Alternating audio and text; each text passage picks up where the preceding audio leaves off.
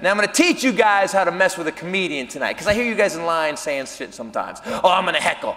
Go ahead. On this stage, any comedian that works here will disembowel you. It's not a challenge. You know why? It's just our job. Every comedian, you guys need to know this. Every comedian has 60 things in his head he's used a million times. So you're going to say something, we're going to slam you, audience is going to laugh, we're going to move on. Then you can say something else, going to slam you again, and the audience is going to laugh again, except this time they're going to start to hate you just a little bit. Then you're going to say something else, going to slam you one more time, and your girlfriend's not going to sleep with you that night.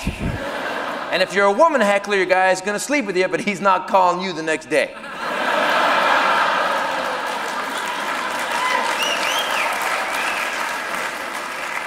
Then, if you say one more thing, I'm going to go to my ace in the hole. I'm going to get two guys at work here that are bigger than me. They're going to pick your ass up and drag you out while the rest of us sing We Are the World. That's what's going to happen. That's what's going to happen. If you've gone to a lot of comedy shows, you've seen it happen. I'm not making that up.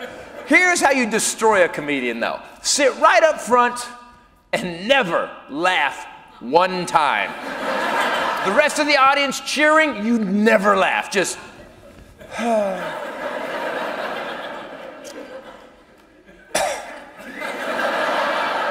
And every couple of minutes, shake your head just a little bit.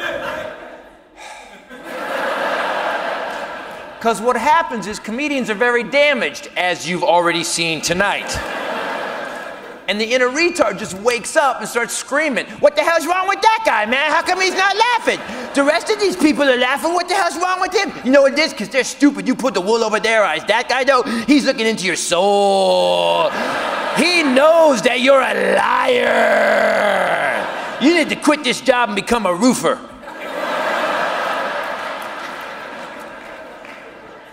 So I'm doing this show for this ladies group. And everything's going well, except for this one woman. This one woman sitting right about here. Now I'm gonna yell at you in a second, ma'am. Just so you know, I'm not yelling at you, though. I'm yelling at that whore. Because not only will this woman not laugh, she won't look at me. If I look at her, she goes, And my inner retard is freaking out, man. He's like, what the hell did you do to that lady, man? All the rest of these ladies are laughing. Everybody's laughing. Why is that lady? Ooh, maybe that's Kathleen Mason. You killed her baby. You killed her baby. You killed her baby.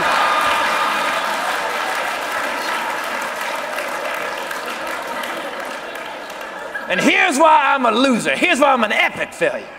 Because I could have just kept doing my show. Could have kept just doing it. Audience wouldn't have known. They wouldn't have known because they were looking at the back of her head. They had no idea the one-act play that was going on in my skull. I could have just done my show. Instead, here's what the audience sees. Joke, laugh, joke, laugh, joke, laugh. And then for absolutely no reason, they see me go, what the hell is your problem, lady? Are you from Louisiana? Do you speak the banjo? Well, maybe your baby deserves to die.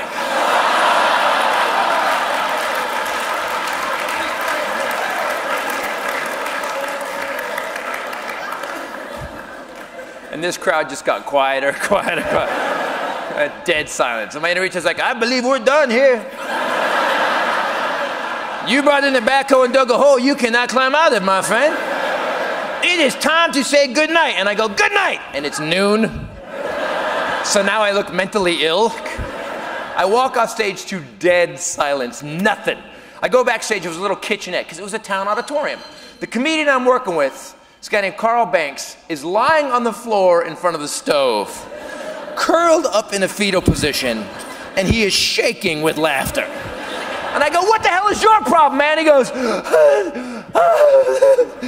she's blind!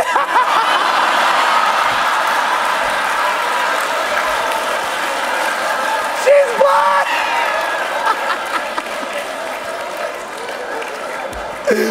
You were screaming into the face of a blind woman! And she had no idea!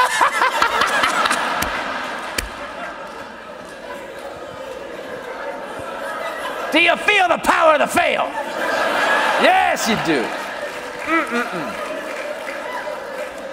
But I am not making fun of rednecks at all, because every state has them. We've all been to Merced. You Used to be a club there, man. Merced. Called Sweet Willie's. And I used to do comedy there all the time, man. And I'm going to teach you guys another way to mess with a comedian. Heckle, but don't say anything. I'm doing a show. By the way, Sweet Willie's was owned by a guy that couldn't afford an Applebee's franchise. So what he had done is paint a building to look like Applebee's. Went to a flea market, bought a bunch of crap, and just bolted it to the walls. He built a piece of Crapplebee's is what he built.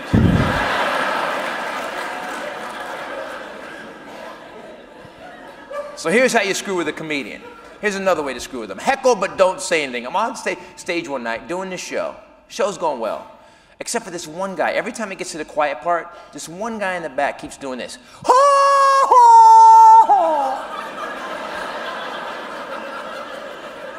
How do I deal with the noise, right? So I kind of move on, I ignore it, move on. 2 minutes later,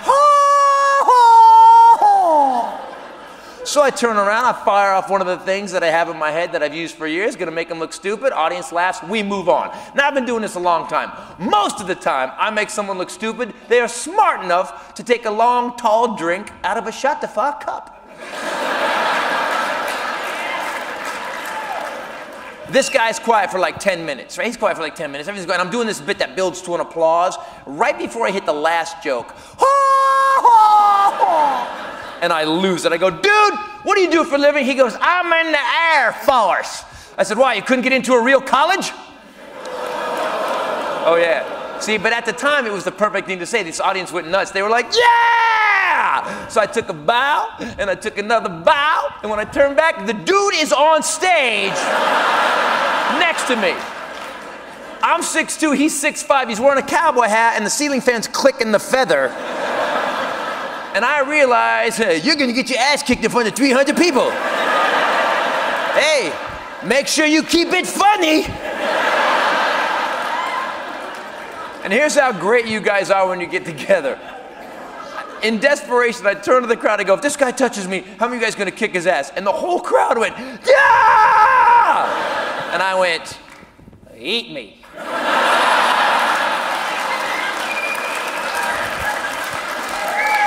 And he sat his country ass down. Beat the hell out of me in the parking lot after that show. Because I made a big mistake. I had a glass of wine with the owner of the club. I got paid. Everybody's left, right? I go out to the parking lot. I'm putting my key in my car, and I hear, so, you don't like the Air Force, huh, faggot? Well, now I'm frightened and morally offended.